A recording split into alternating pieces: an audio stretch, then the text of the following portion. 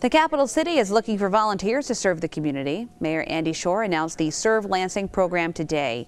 The city is partnering with local nonprofits on a website that connects residents with volunteer opportunities. Humans have an innate need to help others, and when you couple that with the right technology in today's times, we make it easier than ever. And Serve Lansing is a great example of that. For information on how to create a volunteer profile, just click on this story on our website, fox47news.com.